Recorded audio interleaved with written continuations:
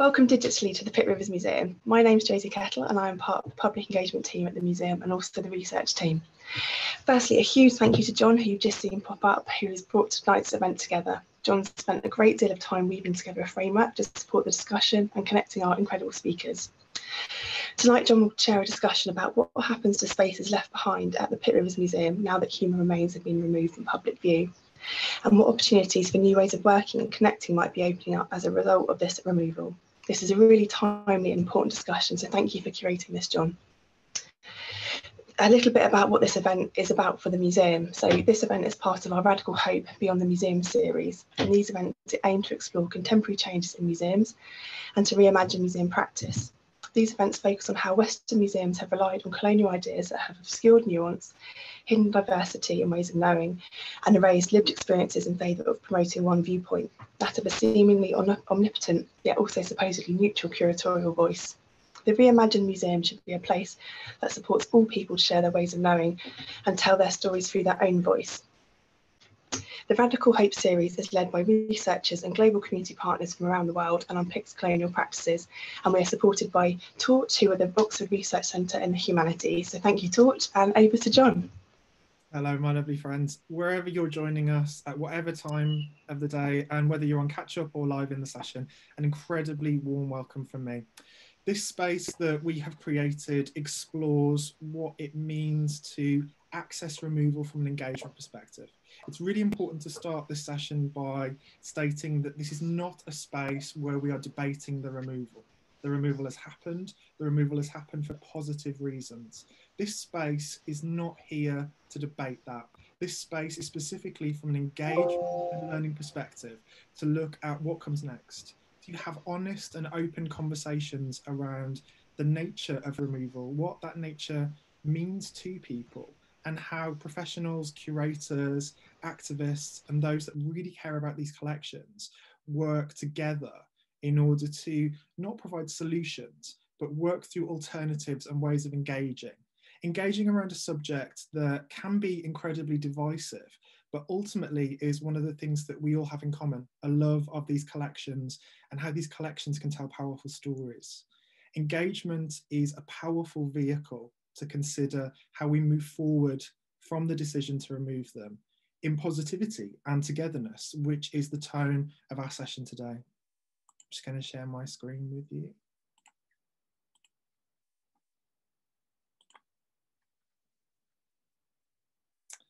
So, the session's aims, values, and emotion. In this space, first and foremost, we're going to set out, and I'm going to set out to try and earn your trust in terms of this conversation. It's not presumed or expected in terms of the dialogue that we're about to have, but I will work very hard and put my heart into hopefully gaining your trust to have an honest and productive conversation around this topic.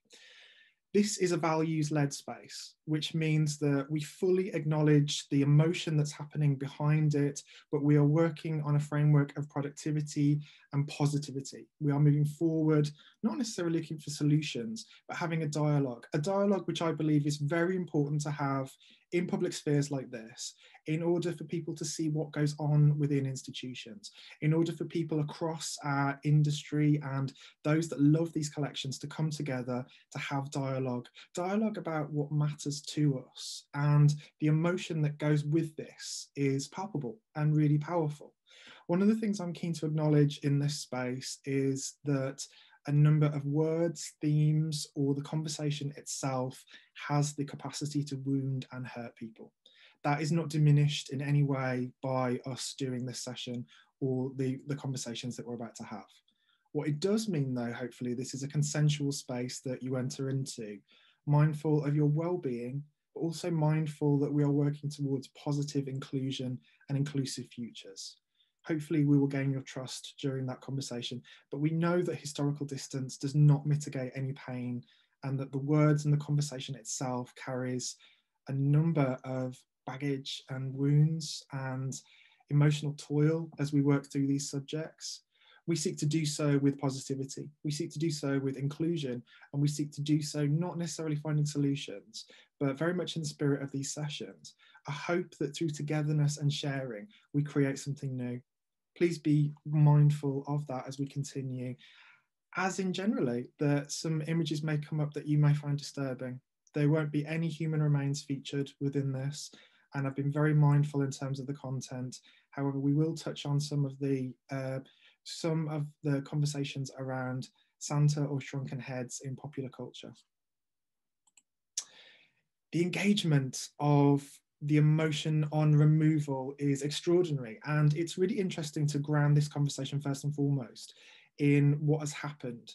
The Santa or shrunken heads, and we'll move between the two terms as we go on during this space, just to be as accessible as possible in terms of the conversation, is a huge topic, but it's rooted within a wider activity that happened in the summer of 2020, which is that a number of collections and or human remains, over 100 pieces, were removed during the closure of the museum during the COVID pandemic as a way to move forward, on inclusion, as part of a larger conversation that had been happening years before and will continue years on into the future about inclusion and about the voices of specifically the collections and how they're used. The Santa or the shrunken heads have become iconic within this conversation, much in the same way that they're iconic in terms of how people view the collection at Pitt Rivers, or not necessarily true, but how people view Oxford to a certain extent. The shrunken heads, the Santas, have a mythology around them. They have a pull, they have a historical tourist attraction element that is powerful and rooted in the conversations and the experiences of a number of people. They seem to have come to the forefront in terms of this conversation. And it's those that we can latch onto when we're debating engagement around the removal. We're conceptualizing, we're imagining what if, and we're being hopeful. That is what we're going to be focusing on today. Now, the Shrunken Heads is a long and convoluted and very powerful emotional story that starts with the Shah tribe and the Shah culture, but expands and balloons out into a wider conversation around colonialism and decolonization that is quite extraordinary in its scope. Whereas the heads themselves started out as not trophies, but a captured soul, essentially, as part of conflicts within that culture. With the introduction of colonialism and colonial traffic to the culture and the tribe itself, what was fascinating is that colonialism drove a desire for more and more heads, a desire beyond the original scope of what the heads did and what the heads meant to that indigenous culture. The heads ballooned out into a huge narrative on acquisition, almost to an extent an arms race in terms of different institutions trying to buy up as many as possible, which fueled a inverted commas tourist industry and tourist trade in the creation of these objects. Whereas once they originally symbolized conflict and reflection and reclamation on souls and captured souls and the power of those souls, what they became instead was a commercialized version of a culture the West and Western institutions could latch onto, that moved far beyond the origins of these people and instead became a conversation around our view on the world, our view on accessing different cultures. Colonial buy-ups, it resulted in a huge variety of Santa and shrunken heads that stopped essentially being around human remains to a certain extent. And that's evident in the Pitt Rivers collection. Very few of the Santa are actually human remains. The majority else are composed animal parts or reimagined other objects. But what is fascinating about it is that the humanism of these objects was stretched to a point where it very rarely or no longer speaks about its origins and instead speaks about us in terms of our culture, our history in the West, and acquisitions within institutions. Using the heads as a vehicle for this conversation, I believe, is really, really powerful because we can trace that and we can map that, and it has a specific engagement function.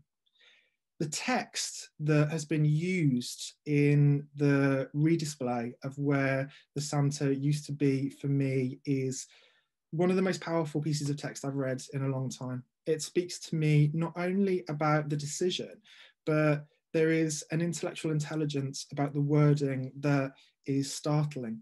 So the word racism is used in connection, but then Pitt Rivers has gone further and it is listed reactions that contribute to a sense of racism, that contribute to a sense of colonialism, that is upsetting and distressing for Shah partners, but also I would suggest in terms of wider society. Contemporary representation of diversity right now is affected as much as the indigenous culture from where these objects first came from. Freak show, gory, gruesome, savage. These are shocking and powerful and painful words to use in association with not only your ancestors, but your ancestral culture and wider conversations around diversity. Again, we've gone so far from their origins. We're having a conversation about colonization and decolonization, I believe, when we access the heads. It's emotionally intelligent that this has been acknowledged in the text that has gone before it. And it's also really powerful, I would suggest, to consider how pervasive the concept of the shrunken head and human remains are in terms of our culture. On the screen, for example, are three very powerful examples of how they are pictured. So in Beetlejuice, for example, one of the central comedic characters has had their head shrunk. Similarly, in Night in the Museum, the Shrunken Heads sing along, and the Goosebumps series has prominently featured shrunken heads, both in terms of visual puns and in terms of literary puns as well. Each of these moments, I would suggest, are designed to, in our sociology, to make these conversations softened or safe or palatable or particularly child-friendly, as in the case of Harry Potter, where I believe, and I've had a look and I've seen that a well-beloved English actor is the voice of a shrunken head, a recognisable character within the Harry Potter franchise. Everything about our sociology tells us and leads us towards a place where these objects are safe, acceptable, and furthermore, I would argue, completely divorced not only from their origins and humanity, but the spirituality of these objects as well. They're in our homes, they're on our TVs, on our screens, in our phones. They've been commercialized to a point where the intellect and emotion around them is deadened. Take that one step further and consider, for example, the idea that these objects and the conversations around shrunken heads are introduced to us as vehicles from trusted sources, from people that we know and love. We are brought up to go to museums by teachers that we trust. Our parents or our families show us these objects in trust, with us believing and them believing themselves that these are safe and acceptable narratives. What happens when Pitt Rivers, one of the institutions that we are culturally brought up and the West perpetuates the belief is that museums and institutions like ours hold the answer, the final solution in terms of how we move forward with a problem.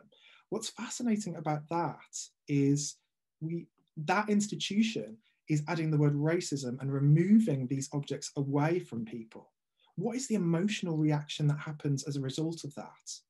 For me, there's an exciting moment where there is a removal of the emotional oxygen that happens associated with racism, with decolonization, and the opportunity to create something new. And I think nothing says that more than the next slide I'm going to show, which is one of the labels from the Santa itself. Now, no human remains are pictured in here. They are referenced. Please be mindful of our session values and your own well-being as we move forward. I'm going to go to the next slide. This example is key, I believe, in terms of understanding this debate. And one of the Santas that has been removed is a sloth's head, two-toed sloth's head. Now, sloths have this iconography for being sleepy and smiley and cute and sweet. And they were part of that collection. It's one of the pieces that's been removed. For me, it typifies this conversation that we're having, that you couldn't get anything less cute or more adorable than the sloth. The safety imbued in that is not, however, referenced in that label, which you can see. There is intellectual nihilism happening in the label, And then there's an emotion happening within these objects that sometimes is at odds in terms of how audiences access that. And it can leave audiences in a huge dilemma. If this is a new conversation for a number of audiences, if this is the introduction of a new concept, it can be really challenging, it can be frightening, it can be liberating, it can be exciting, or it can be threatening.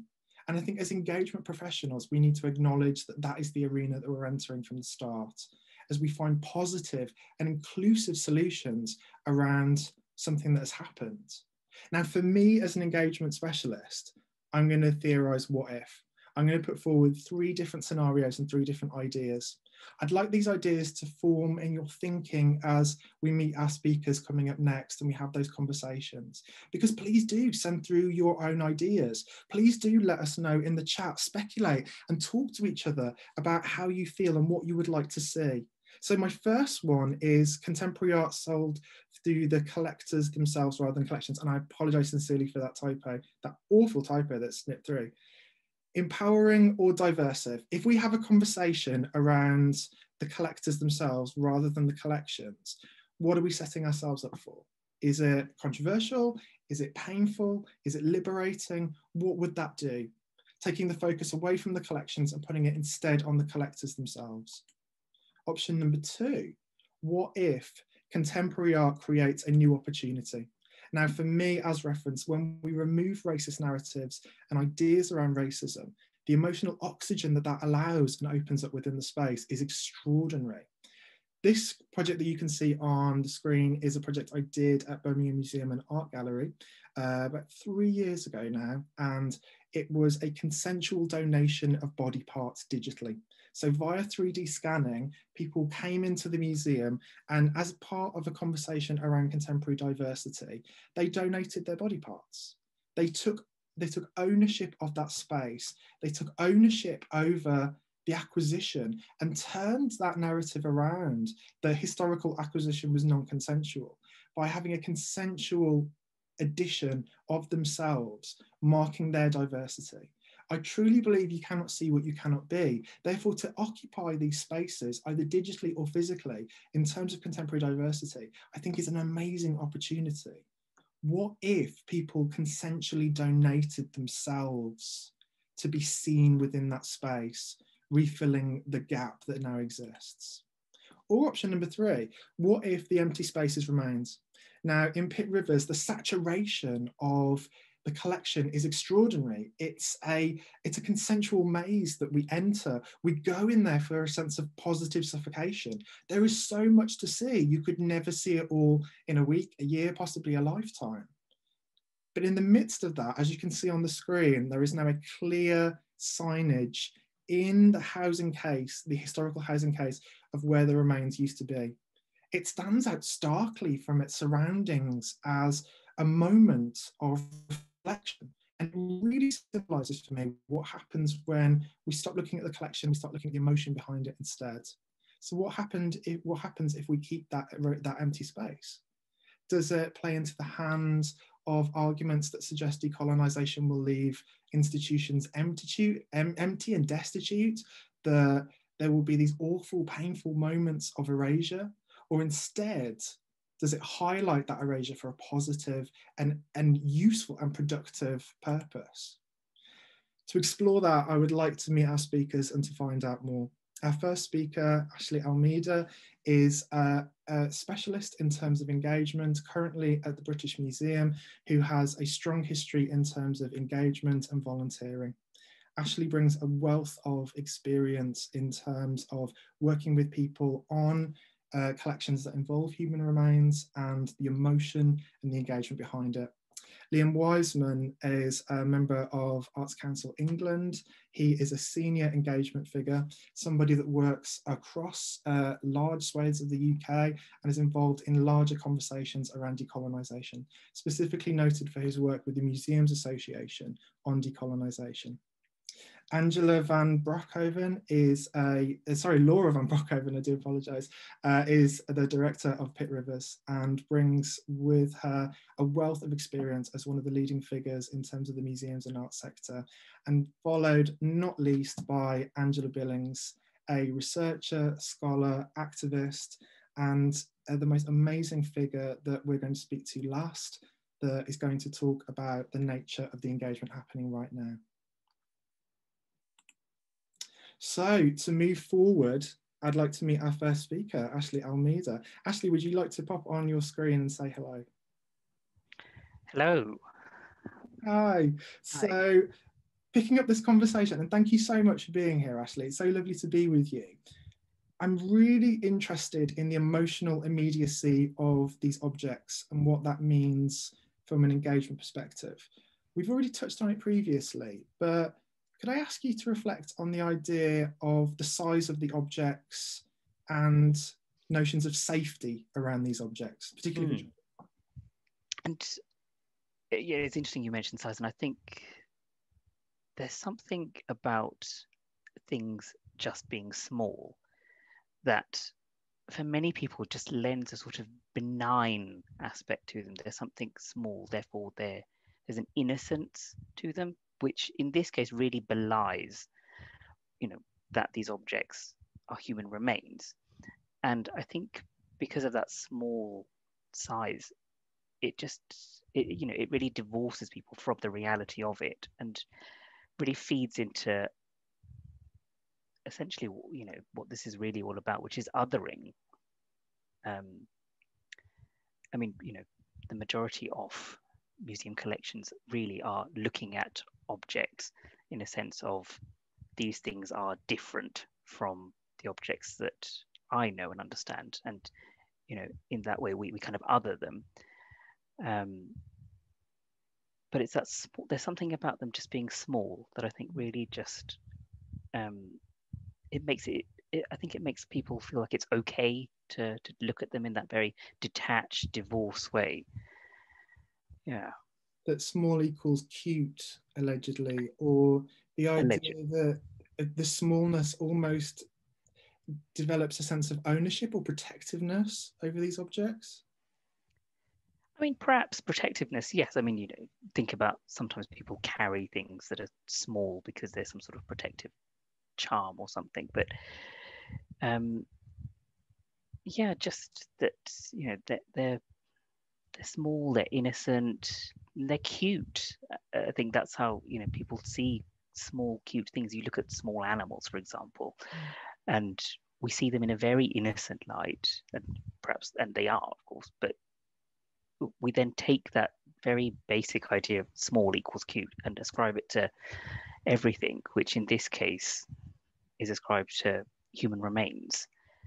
And is that right? Is that something that, for a child, for example, looking at things, they will just see that as, oh, these are really interesting objects, but make no further kind of connection.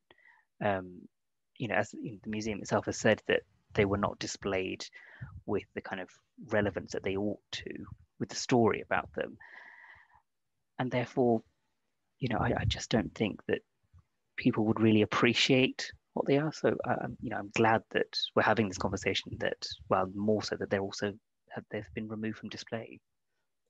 And there's a wider conversation I would suggest following on from that about objectification of these objects then, that we move beyond safety and we're so divorced from the fact that these are human remains, that these are skin, these are flesh, these are eye orbs, these contain a living and functioning soul as according to the culture that they originate from. Yeah, could you talk absolutely. a bit more about the objectification of objects and your experience of human remains in general?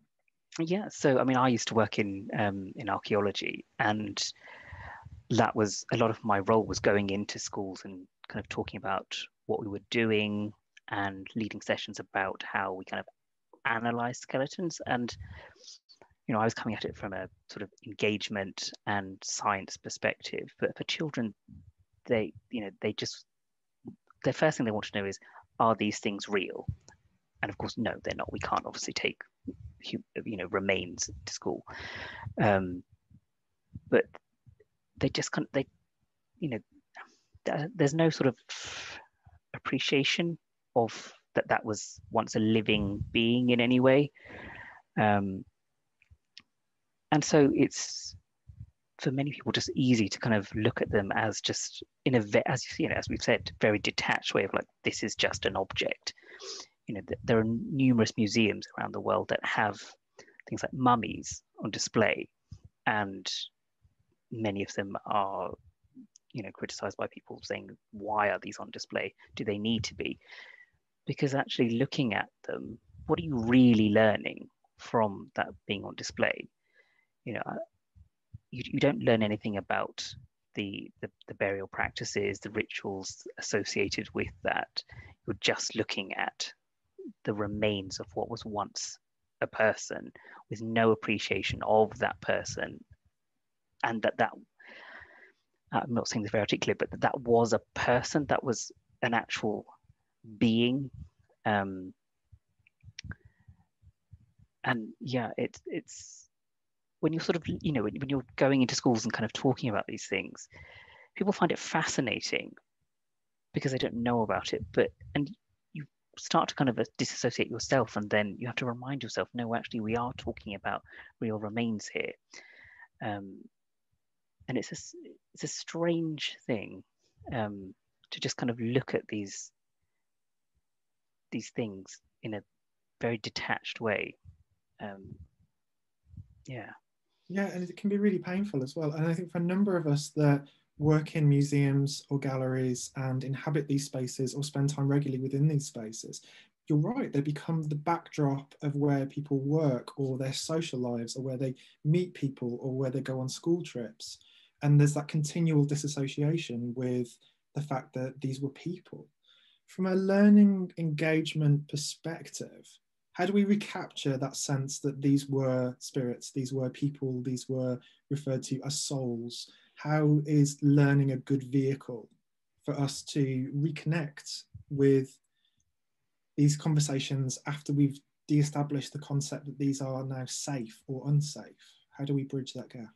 And I think that's the tricky part now, to understand what to do, because clearly something needs to happen with that. And to be quite frank, I don't have the answer to what that is, but definitely some learning, some kind of understanding of the history of what the original ideas of these, and also you talked earlier about how this became essentially a trade, and how these objects simply became, because of the nature of that being a trade, they became curios essentially. Like, people just wanted to look at them from in a sort of memento kind of way.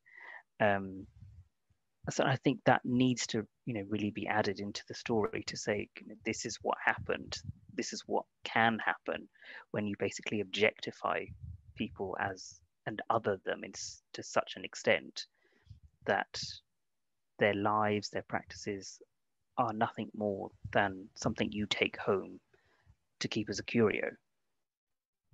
Which is incredibly painful, I think, for anyone facing that level of objectification. But you're right, the othering creates, and the safety net that our society has woven around the conversation of the heads in particular, creates such an emotional distance.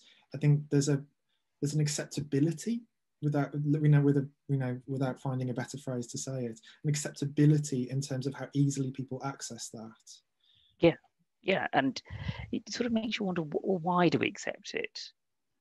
And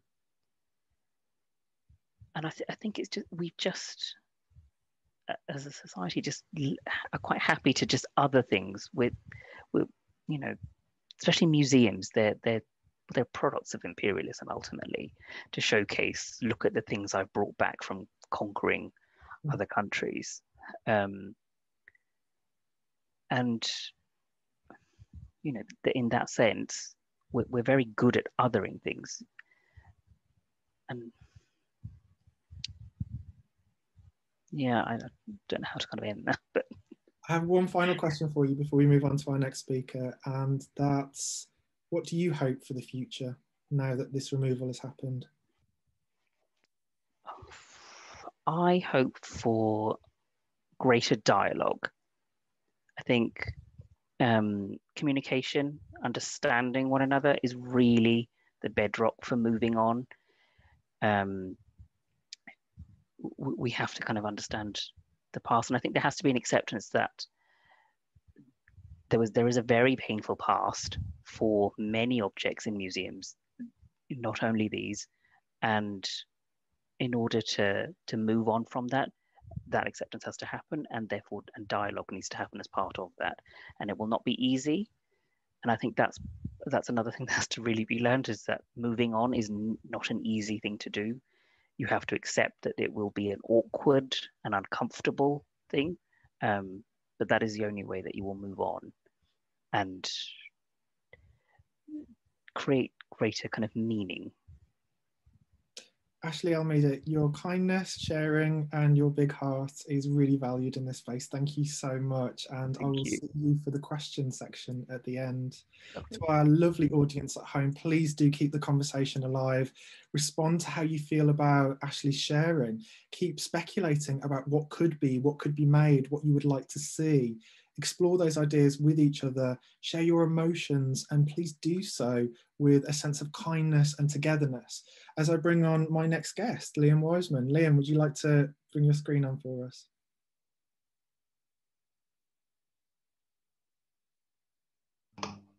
There we go. Hey, Hi, Liam. I'm really interested, picking up on what we're having a conversation with Ashley about, on the concept of removal. How useful is it and how welcome is it?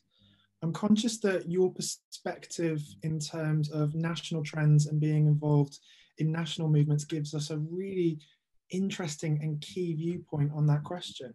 Can I ask you, from your perspective, how welcome, useful is removal?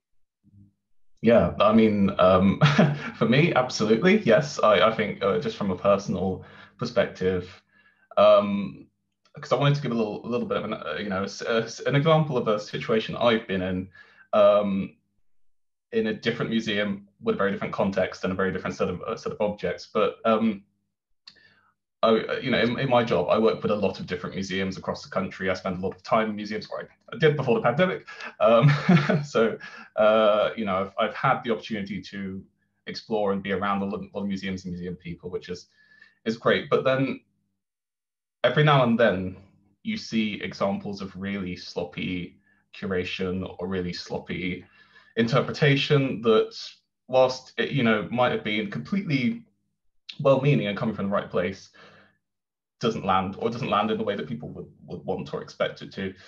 So the example I was going to talk about was I went to, in 2019, a museum in Hertfordshire. It was a museum that was just reopening after having a capital redevelopment. So it wasn't like it was it had always been that way. It was new. They'd had the chance to refresh the collections and everything, and most of it was great. But then walked past a section on children's toys, and in that cabinet there was just a gollywog sat there, with no interpretation, no explanation for what this object is, what it means, what it represents, what it has meant in the past, and how people respond to it now. And I'm always of the opinion that if you are going to show something like that, if you're going to have either a racist object on display or a controversial object in whatever way, it absolutely needs that extra level of interpretation. It needs that conversation to be had, and it needs the engagement. And that you can't, it's not that we shouldn't have those objects on display ever, or that there's not a place for that. But if you're going to do it, you have to do it in a way that's sensible and sensitive, and it comes from a point of understanding. So for me, I think that I'm glad that these objects were actually taken off display, because I don't know how you do that. I don't know how you do that for Shrunken Heads. I don't know how do you provide a really robust context for that kind of object, and what is obviously not just an object, but was a human at one time. What is human remains. But then you look at and you've sent around to me before this it's very well publicized statistics from YouGov, which examined how people felt about Britain's colonial past in the UK today. And it says that 37% of people feel ambivalent about empire. They don't feel like it was either a good or a bad thing. It's just something that happened. And then you look at 32% of people felt proud of it. And 19% of people thought it was a source of shame. The rest didn't know. The rest didn't want to make a judgment or a call on that. And so you think, well, do people really care? As a start, I mean, but also, are these people the people that go into museums? Are these people that don't want to say that empire was good or bad?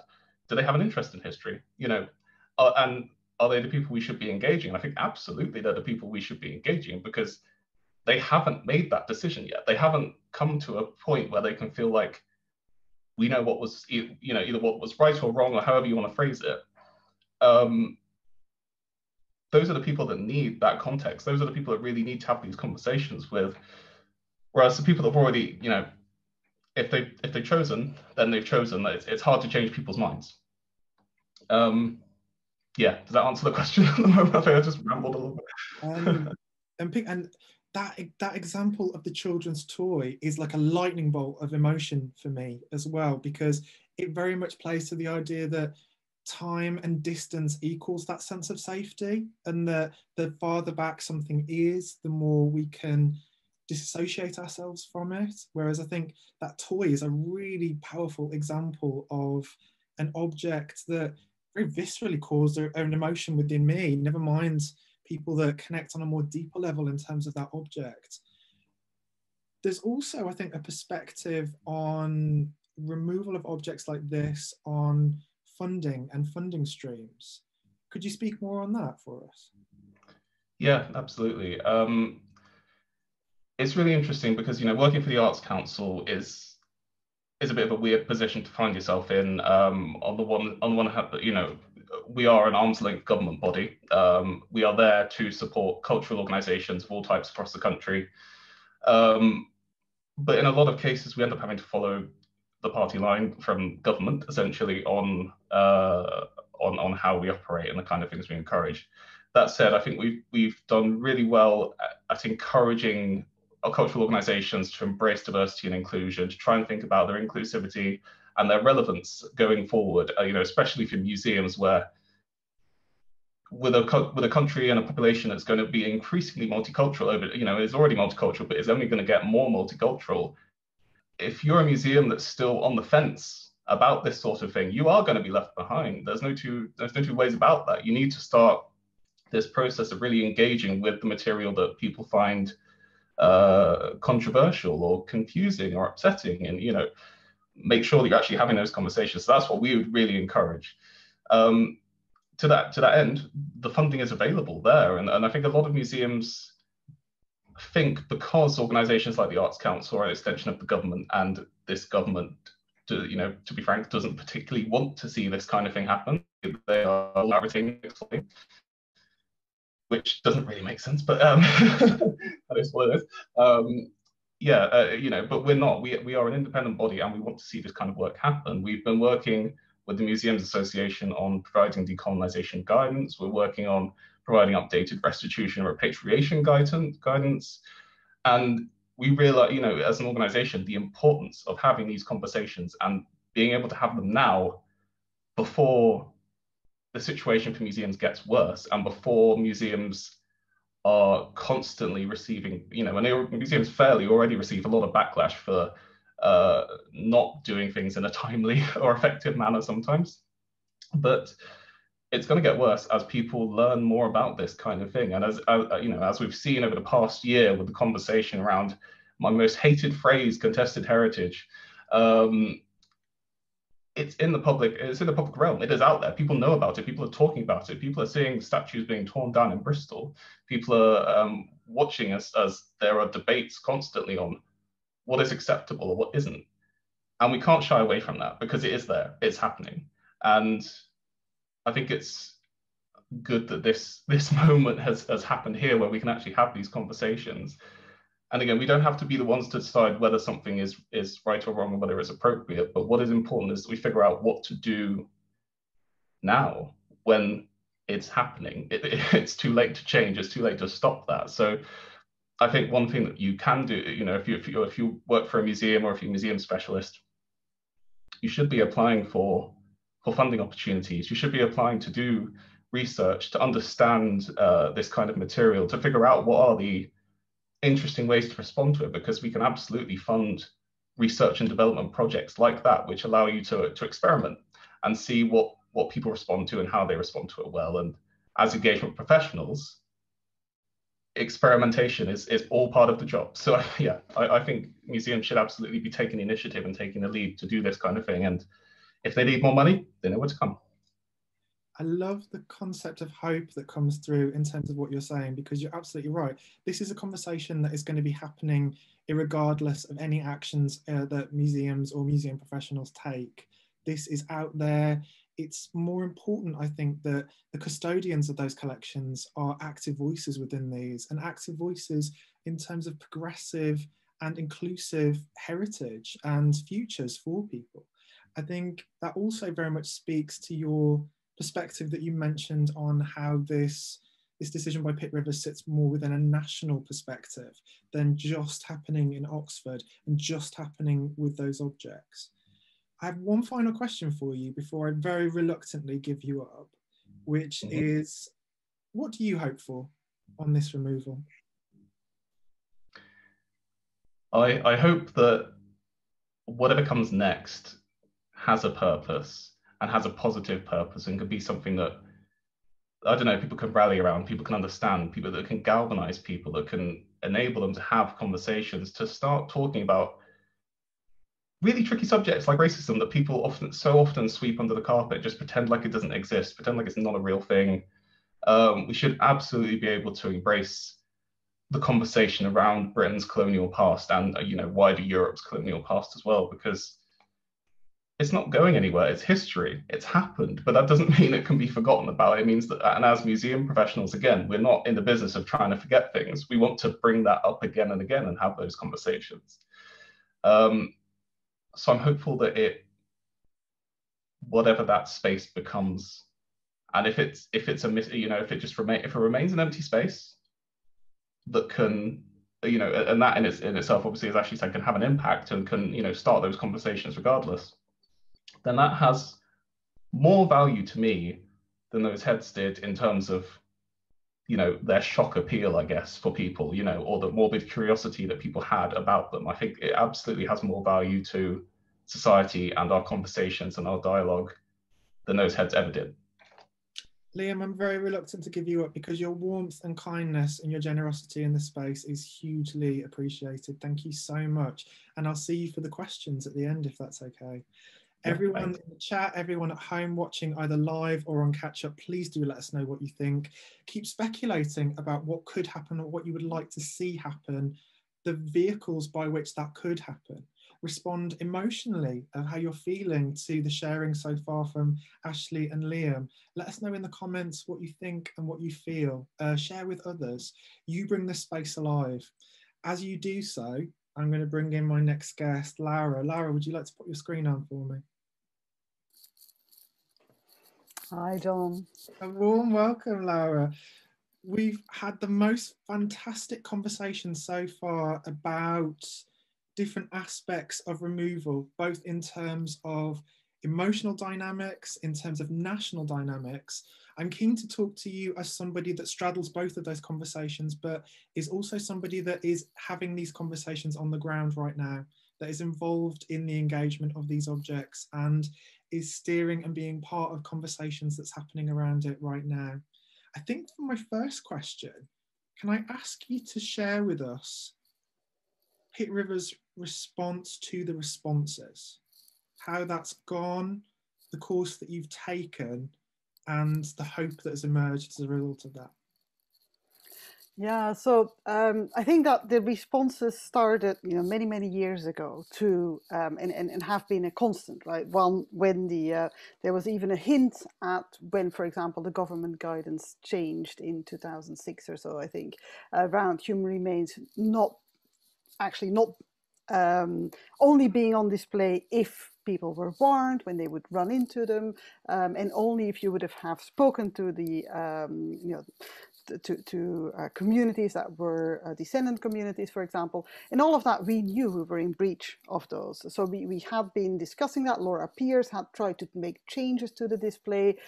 And then there was an MA thesis and a PhD thesis, actually, that had studied what are people saying, what are people getting out of these displays, and the constancy of sort of what we were hearing. And also when we were doing the ethical review of all of our displays, it was really clear that, one, we were not curating this display in a way that it could be understood, as Ashley and Liam were also saying. Two, we were continuing to be in government breaching of government guidance. And three, one of the things that I, because my specialty is on the Americas, I had been working with Schwar delegates, for example, in a project from 2017, together with other institutions in Ecuador. And it was really clear that people were saying, actually, we don't want to be put on display in this way.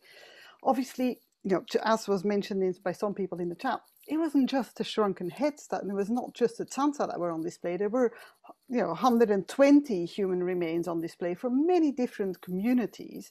And while the Tsansas is the one that everybody sort of somehow, to my astonishment, was so upset about, on the other hand, it was very much other human remains of other communities. And I think that's where the reactions have been mixed. So on the one hand, there were reactions of people that of indigenous communities saying, we want you to stop putting us on display, and we want to be involved in the way that you're putting human remains on display, and any object actually of our communities on display. So that's a process that we're starting to do more and more of, and so that's one part of the process.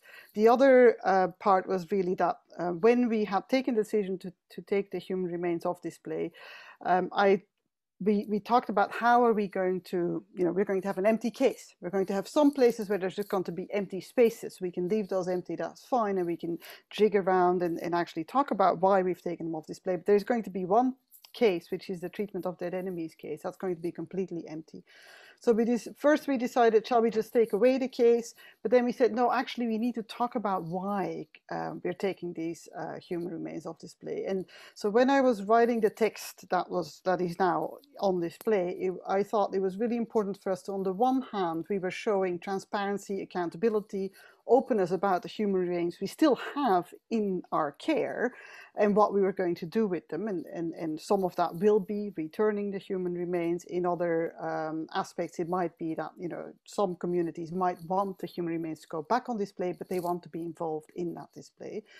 The other thing I wanted to make sure that we were explicitly going to do is to bring in some of the indigenous peoples and experts' voices. So through quotes that are actually saying, we want to be buried, have the human right to be buried and stay buried. And other communities also saying how it makes them feel when we are putting their bodies on display, and how problematic and how painful that is.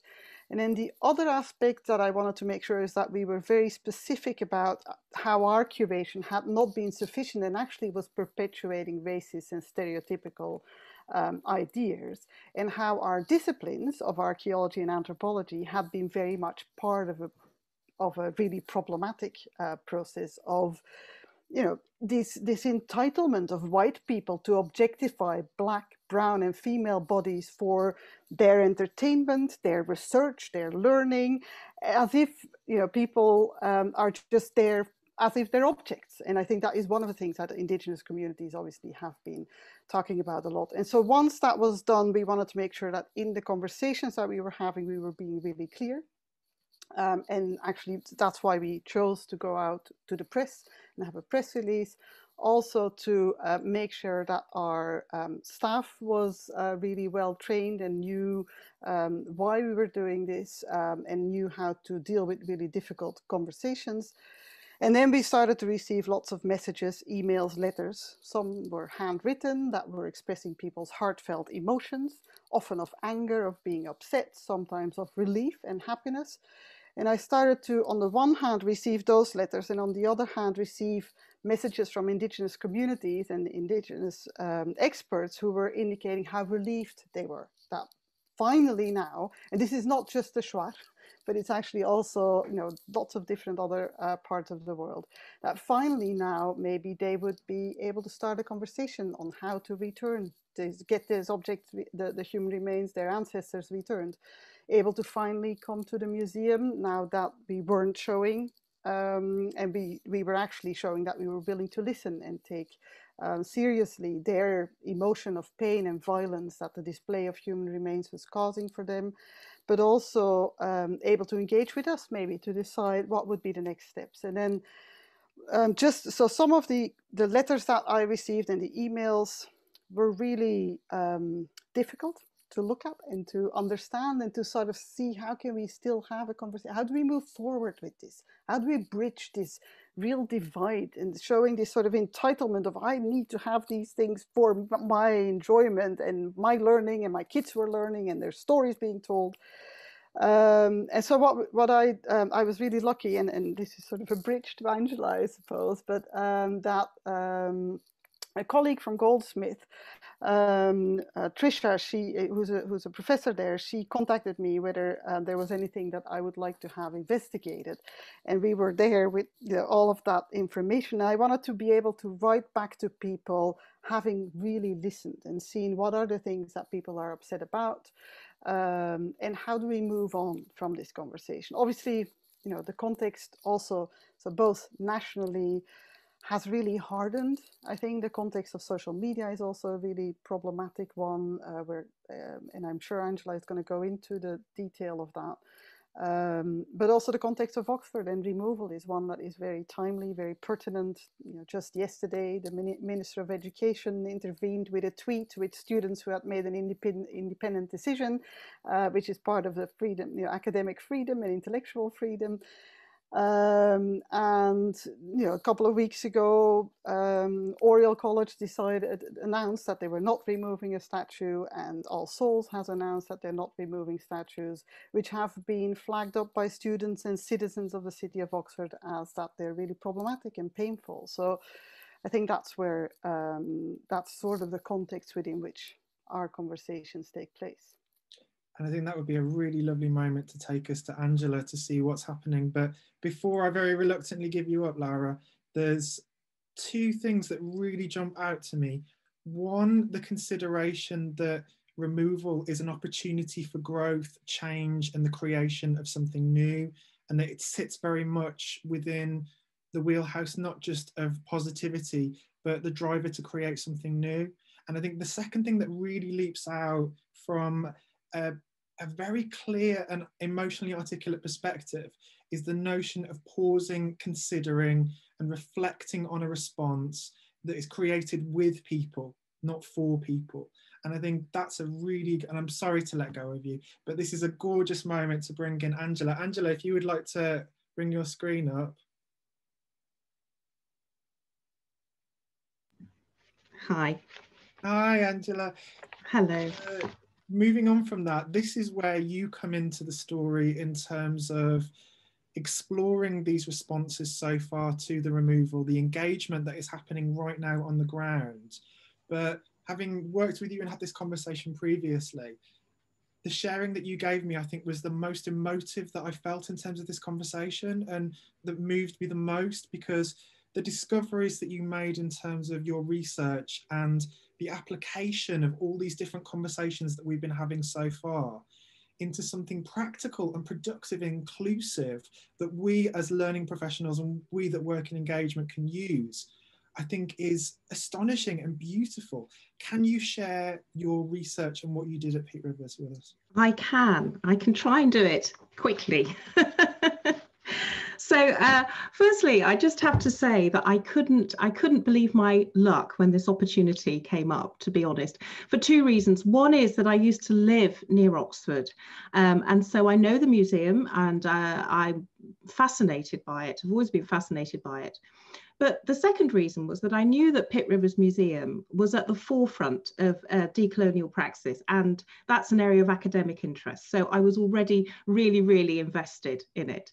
So if I give you a brief outline of how I approached this research, which, as Lara has said, and as you said, John, was looking into the public's response to the removal of human remains. And when I first started talking to Laura about this is back in December last year, she said, I want to know what is being said.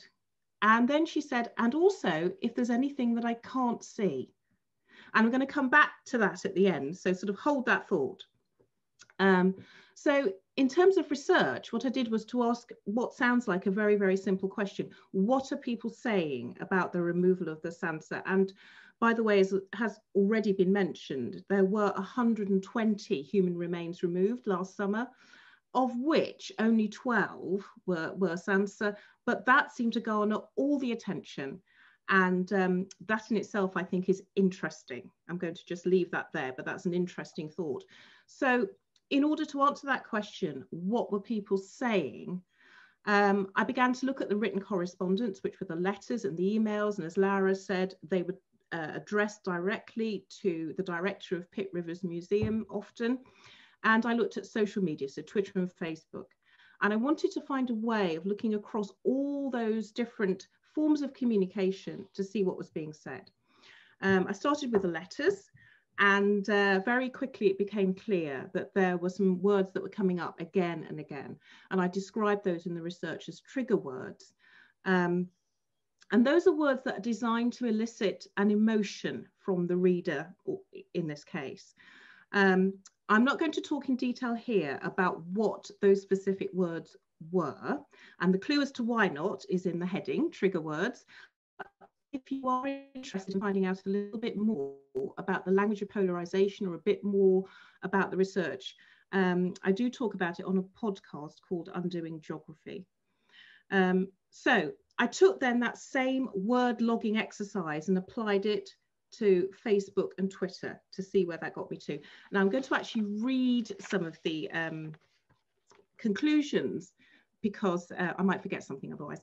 So firstly, the language was very polarized. Now that's not something new, I don't think, to any of us. There was no room for nuance. There was no space for the middle ground. And I think that's really hurting us in terms of moving our practice forward. The written responses were mainly negative, over 90% of them on Facebook and Twitter. The posts were less negative, but there were more negative than positive posts. Most of the written correspondence was from men, and that's just a fact, just was. More women than men viewed the social media posts on Facebook and Twitter. And there were a disproportionate number of negative posters. And they were in the center of the Facebook posts in particular. And when I say small, I mean there was one person who was in the center of almost every conversation that went on, and perhaps 2 or 3 others. And I know that's the case because I used social network analysis, which is a visual way, a visual way of representing the connections between the posters. And it allowed me to see who was at the center of the conversation. And so I knew that we weren't listening to what people were saying. We were listening to what just a few people were saying. And that's really important because it led me to what I decided to do next.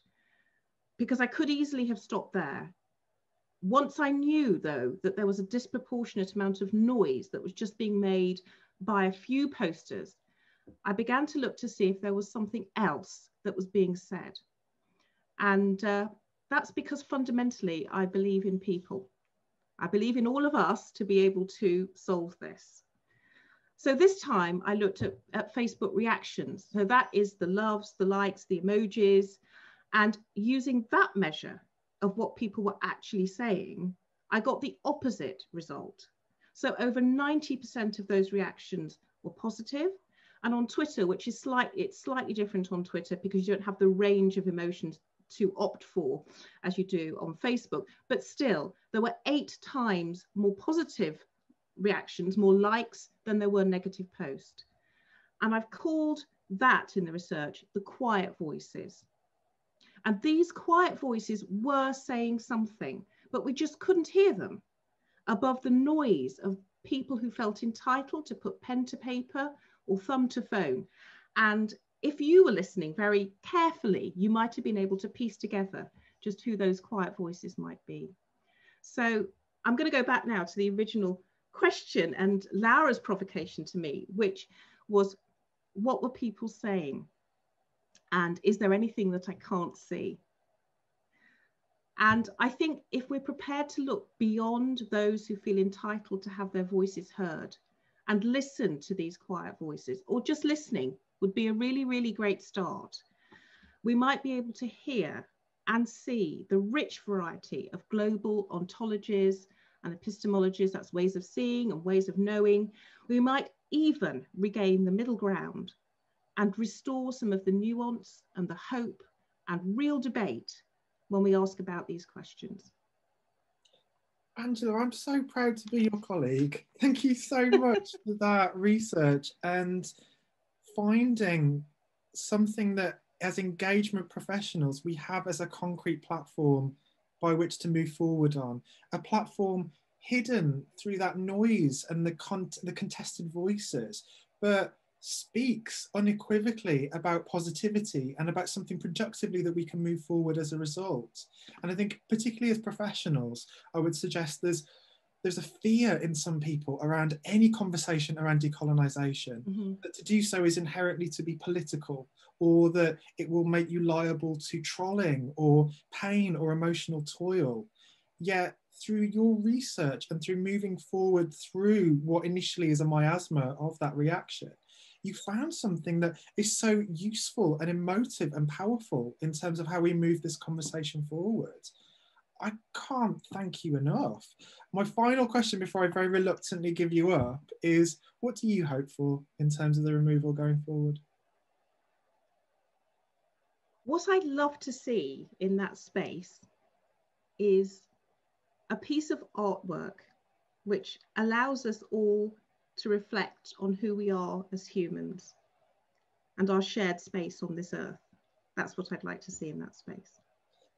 Angela Billings, thank you so much. And I will see you back for the questions, if that's all right. Yeah, thank you. The sharing that we've had is incredible. We start with Ashley considering the emotional dynamics. We then move to Liam to consider the national dynamics and the wider implications of decolonisation. We then went back to Laura to consider engagement and reactions happening right now as a result of the removal, before reflecting with Angela on the powerful discoveries that we make when we pause, consider, and react not just with the emotion, but we encapsulate all these different responses and find a productive and solid way forward that speaks about inclusion. I would love to hear what you guys think. It would be amazing to share with you now as we go to the question and answer section. Josie, can I check in with you in terms of what's happening in the comments, the emotional tone, what's going on in the sharing, and any questions that have come through? Yeah, it's incredible. Hi, John. Thank you to everyone for talking. That was really, really fantastic. The chat has been incredibly busy, so I feel slightly frazzled. I'm trying to pull out pull out some of the questions that are overlapping. We won't have time to answer everything, but there's real sharing in the chat. People are commenting on each other's comments, and particularly there's been quite an interesting discussion around replication. So I don't think we're going to this question because it's been answered quite a lot already in the chat, but around whether 3D printing might be a way forward, and obviously ethical issues around you're essentially recreating the object, you're recreating the trapping of spirits and things like that. So the answer we think we found in the chat is no, don't get your 3D printer out as a solve-all for this. Sorry, I've got some nephews being very loud in the background who are just leaving the house. So I think there's been some really interesting. I'm just going to shut my window. I'm really sorry, everyone.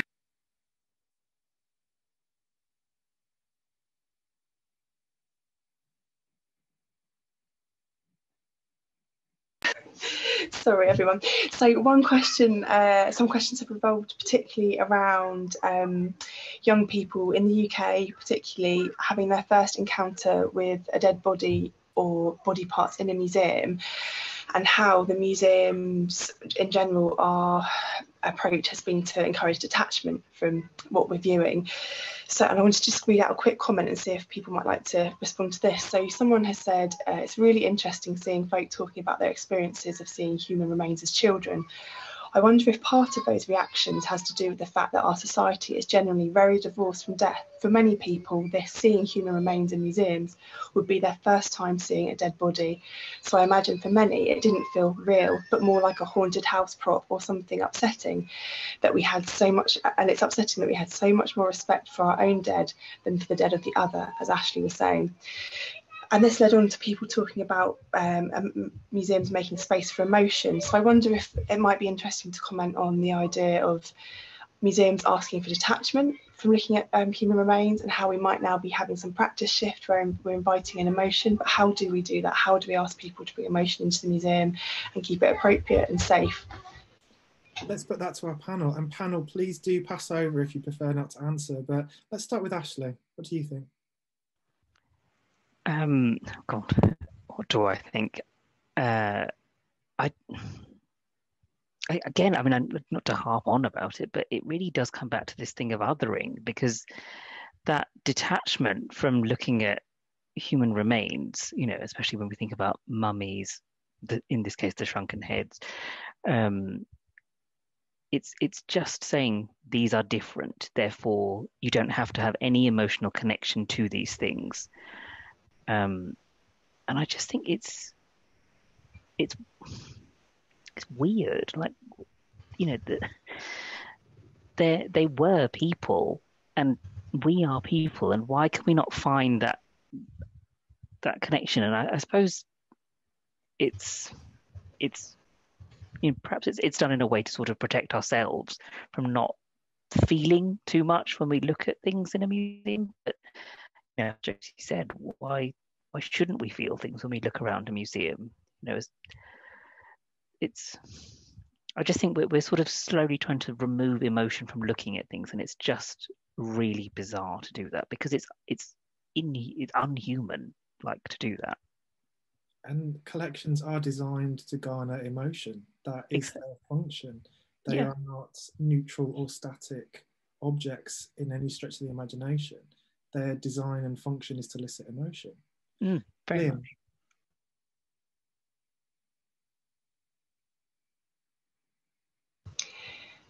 Jon, did you want everyone to respond to that, or do you want me to come in with another question? Oh, I'm just going to get everyone to respond, if that's all right, and then come in with another question. Liam, would you like to respond?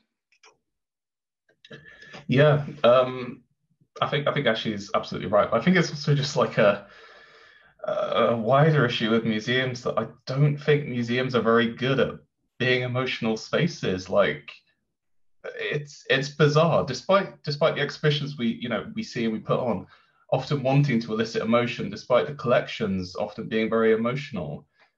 As you're walking around a museum space, it's still, in 2021, feels like if you are loud in a museum or you're talking in a museum, you're going to get looked at, you're going to get shouted at, or you're going to get told off.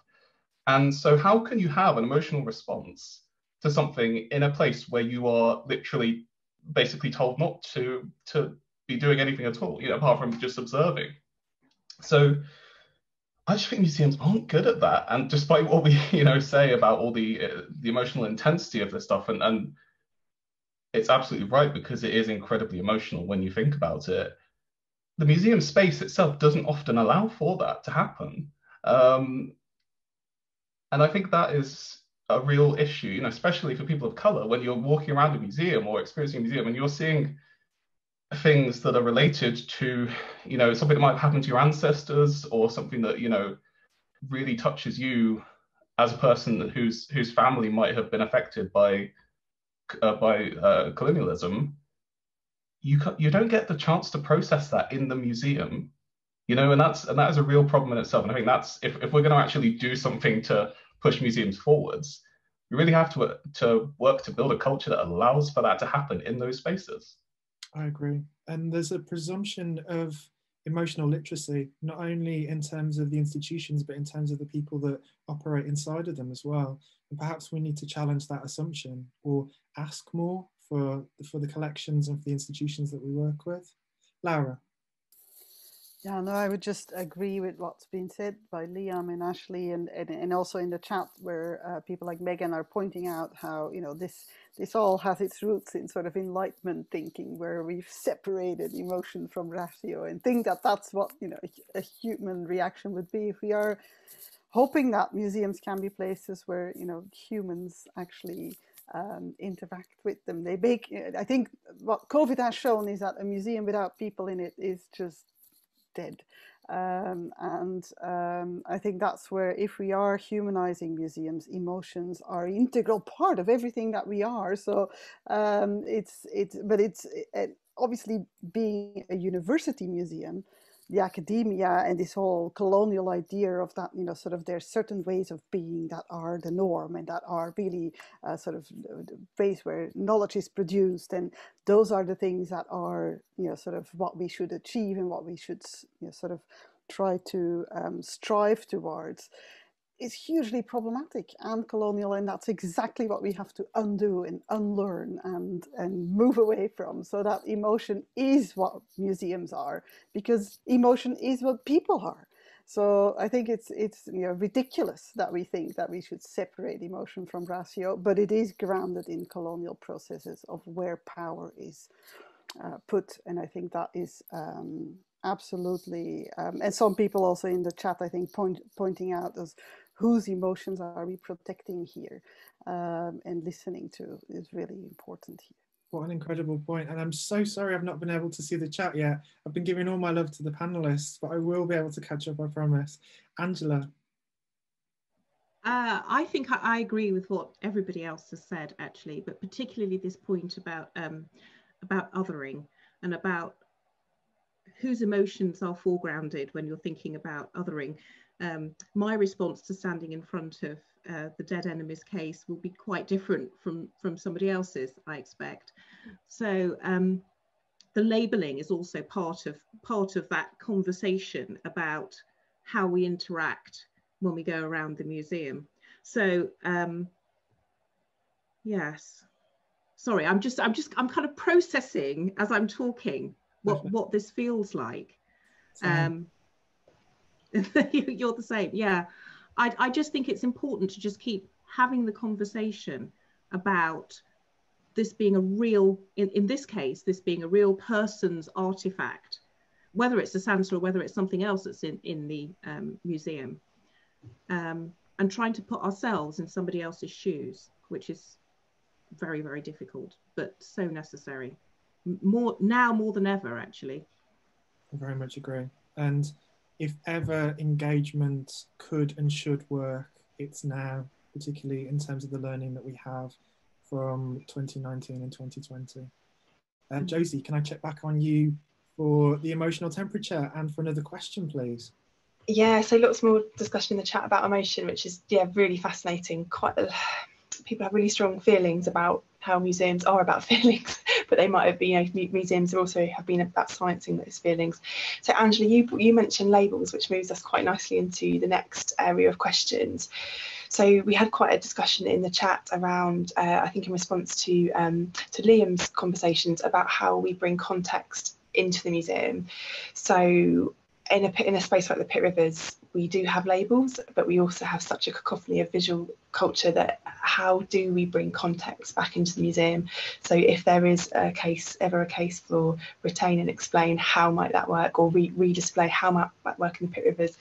Semenoir, who's joined us, put up a question around the case for total removal, but on a temporary basis. So could we, although it would be a huge undertaking, could we or should we totally empty an ethnographic museum like the Pitt Rivers and bring in local voices, which I think is really crucial, bring in local voices and international thinkers to repopulate that space and bring context in a new way? So the questions were moving around how we bring in context and whether totally emptying a museum might be a good starting place. Ashley, how do we bring in context?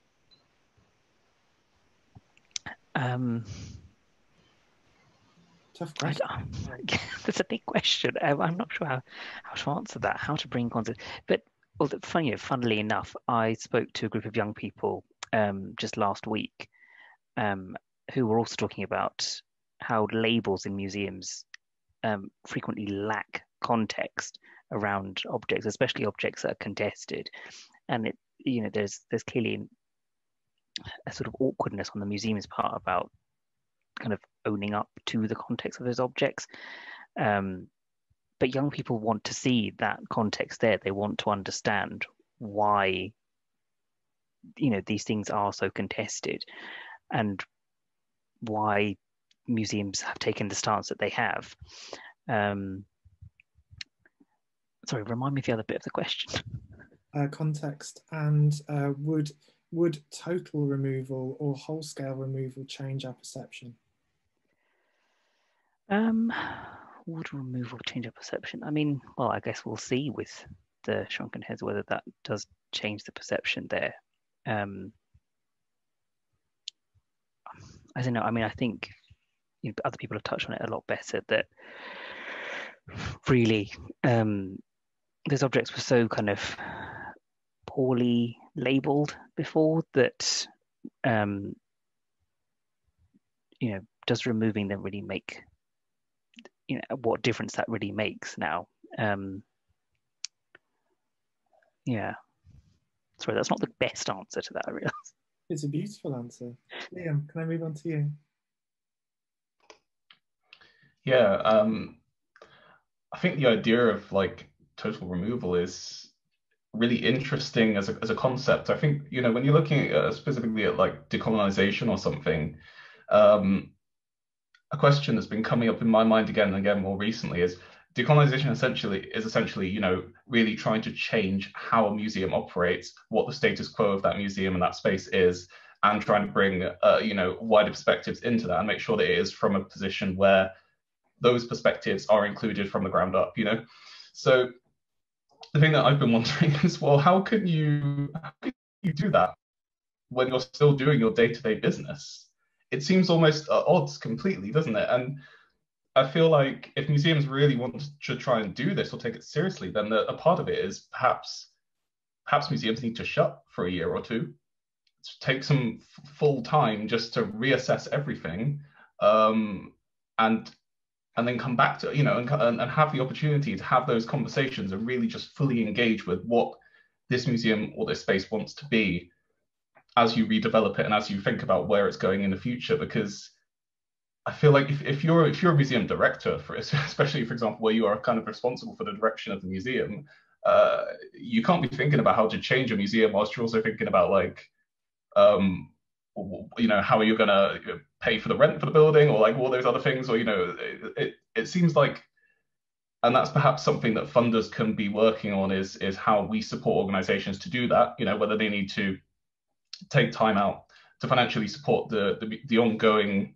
continuation of the organization through that transition process, including their staff, and making sure that everyone could be involved, but ultimately giving them the time and the space to fully engage with the concept. I think that's just something that would be really interesting to see. Lara, that takes us in the conversation to concepts around closure and context, which I think speaks very clearly about the pandemic and what we've just been through. Do you have a perspective on that for us?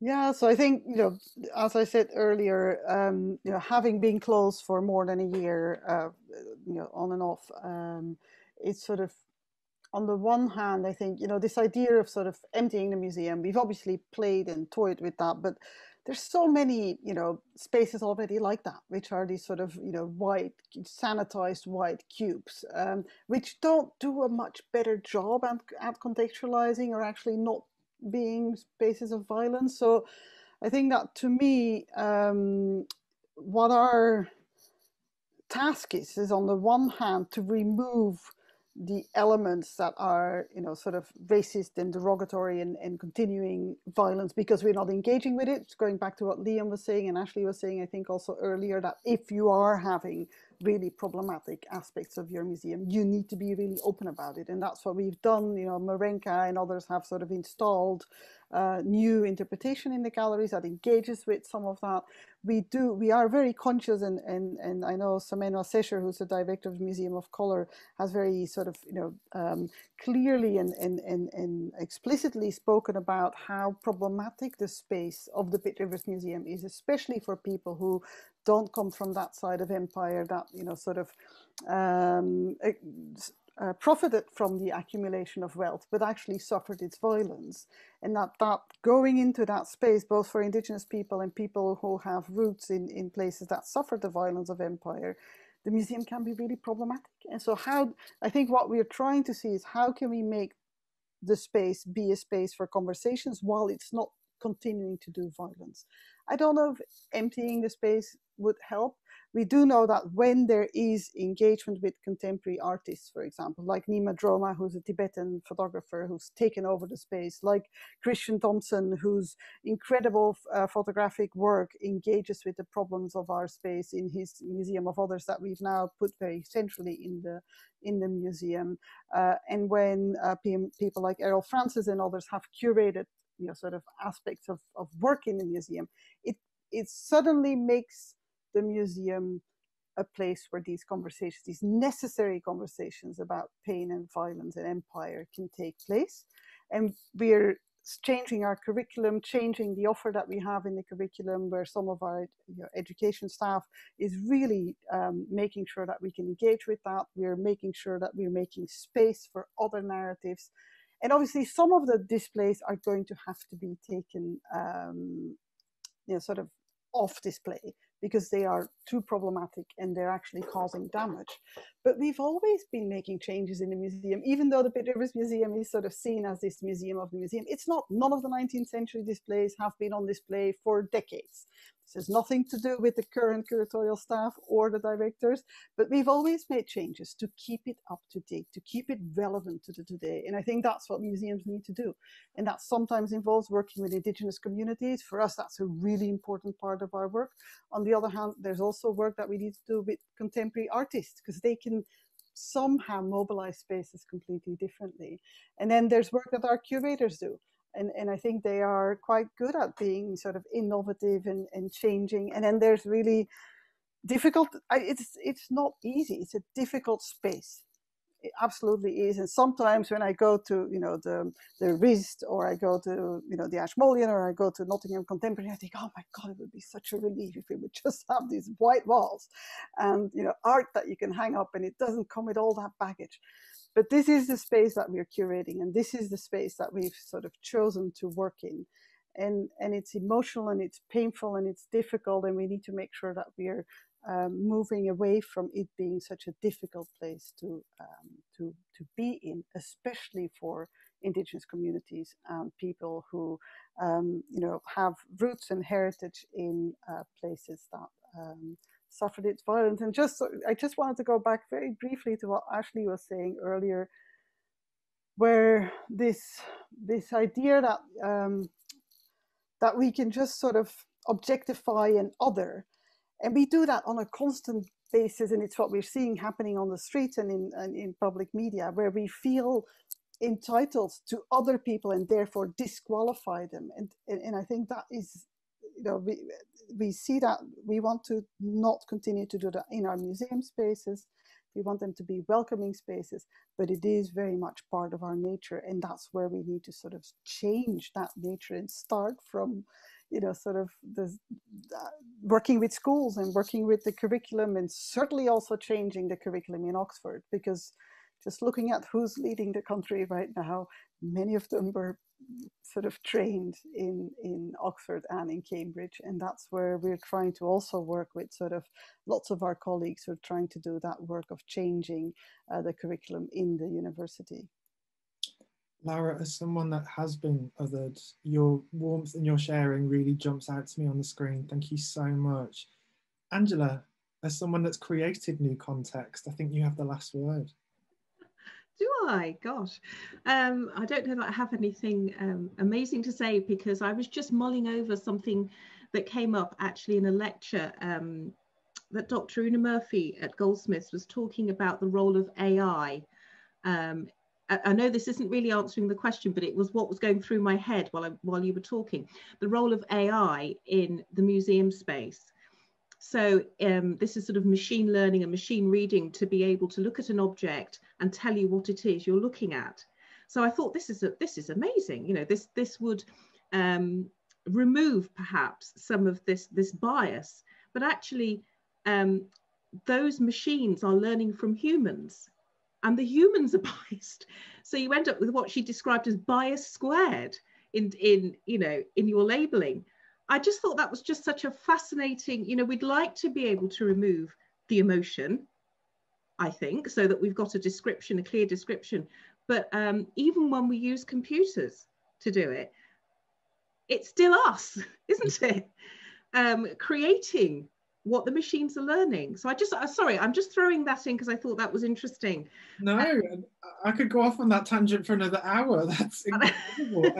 In the comments, we have a couple of minutes left, but please do let us know what you think. This is the part where I thank an incredible, generous panel that I am proud to have worked with in this space. I think one of the things that really leaps out to me in terms of how we're having this conversation around radical hope is that an action has happened for positivity and for inclusion. It has created a moment and an opportunity for new creation and togetherness. That creation and togetherness acknowledges disparity of voices, extremity of voices, and anger. It also acknowledges that this is not an Oxford-centric conversation. This is part of a national and international movement that is happening. A movement that we can either be conscious of and use our privilege to add to, or we stand in the way of and communities make their own decisions. But ultimately, the hope that radiates out to me in terms of having this conversation is what could be achieved, what can be achieved, and what, by harnessing the emotion, counter or on both sides, that we can come together through in learning to create, is humbling that we have the power and potential to make something together. I'm thrilled that our panel, in different voices and different levels of expertise and experience, have shown how that plays out. Now the conversation moves forward in terms of what it's to do as part of a wider plan, which I'm thrilled about. I'm thrilled at the removal. I'm proud to be having this conversation, and I'm proud to be able to share ideas and learn from everyone in this space. This has been a real privilege, an emotional learning experience, and I'm going to really treasure my time with you.